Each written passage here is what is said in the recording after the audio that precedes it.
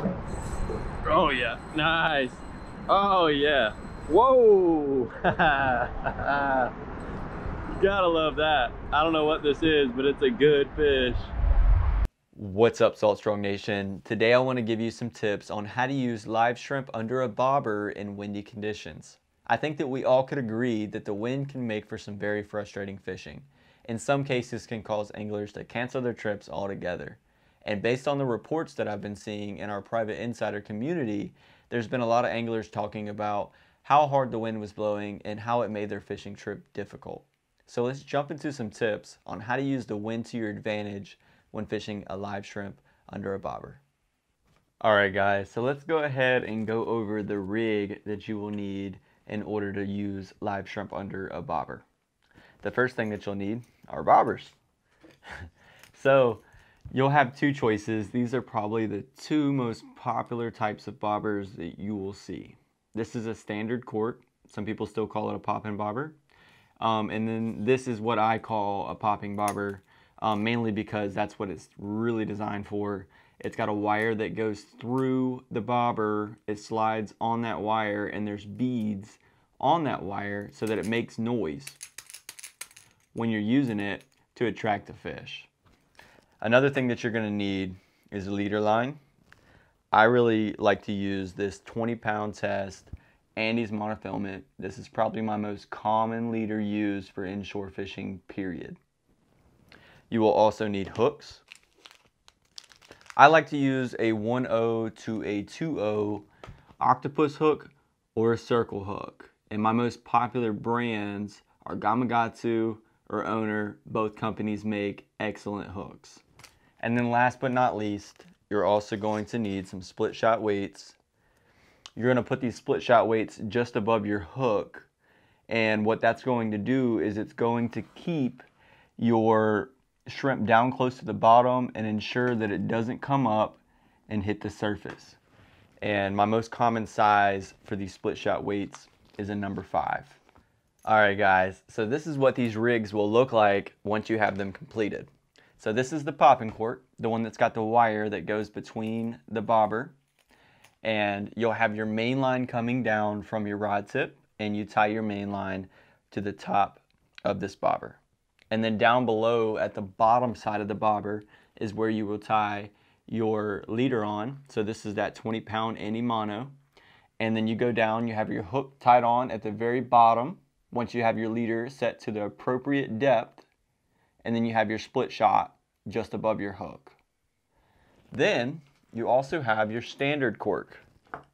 With the standard cork, you will have your main line coming down from your rod tip, and you will use your favorite braid to mono or fluorocarbon knot if you're using braided line. So in this case, I have a FG knot tied on right here.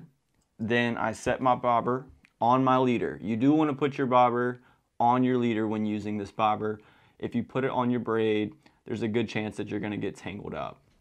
Then you have your bobber set to the appropriate depth, and you go down to the bottom, you have your hook tied on, and just like the other setup, you have your split shot weight just above your hook. Now, I actually prefer to use this bobber. This bobber, for one, is much cheaper, but for two, it's a lot more versatile and it's a lot easier to adjust. Anytime you're using a shrimp under a bobber, you're going to have to adjust your bobber sometimes. You're not always going to be able to set your depth, as in set your leader from the bottom of your bobber down to your hook perfectly every single time. You're going to have to adjust it for it to work right. So whatever depth you are fishing, that's typically how long you want your leader to be below your bobber down to the hook. And since you have to adjust it with this type of bobber, all you have to do is pull this out, adjust your bobber, and put this back in. But if you're using this type of bobber, then you're going to have to cut your leader and tie the hook again, or redo the entire bottom half of this rig if you need your leader to be longer. So with this type of bobber, it makes it much easier, and you can save a lot of time and you save money. And then also, if you look at the top, it does have a cup. So you can use this bobber the same way as this bobber, and it will still make enough noise to attract some fish over to your rig. On top of that, this rig is actually really awesome because say that you decide to stop using your live shrimp on a bobber. All that you have to do is pull that bobber off, cut your hook off the bottom, tie your artificial on, and you already have the same leader that you would use to throw artificials ready to go. You don't have to cut everything off up at the top, tie a leader on, and then tie your bait on. You can save a lot of time. Alright guys, so let's go ahead and jump into some on-the-water tactics that you can use when using a live shrimp under a bobber and using the wind to your advantage. So let's say that we are fishing these oyster bars right here out front of this shoreline, and on this day that we're fishing we have a strong north wind. So the wind is coming from the north and blowing towards the south. And so basically all that you would want to do is position your boat in line with the wind, straight in front of those oyster bars, so that you know that north wind is going to push your bobber back over top of these oysters. However, in areas where you are going to have a good amount of current flow, you do have to take that into account as well. So let's say on this day that we're fishing these oyster bars with a north wind, we also have an incoming tide. And in this area, the tide is going to be coming from the east and going towards the west. So it's coming from over here and going this way.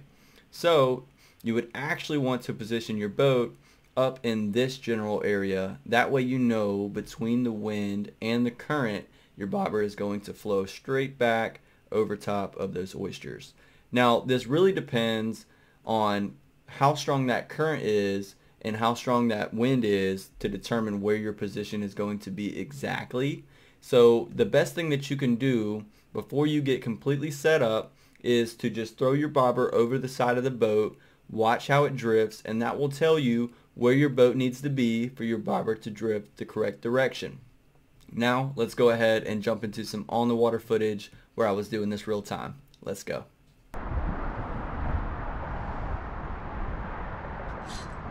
Nice, there we go.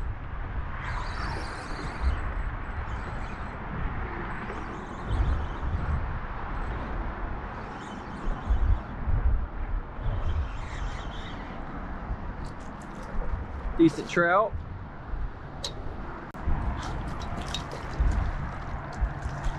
There we go.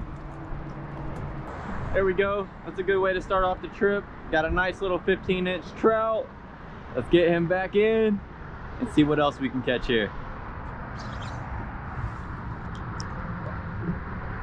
There he goes. Woo! Yeah. Bobber went under. I pulled it tight, set the hook. It's another good fish.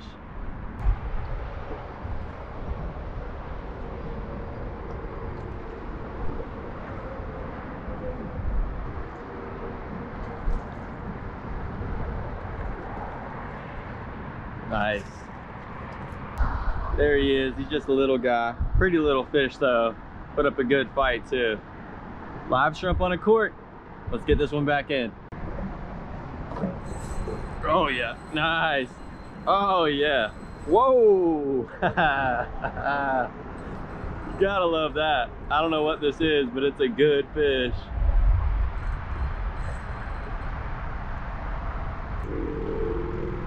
I think it's a big old trout. Nice trout.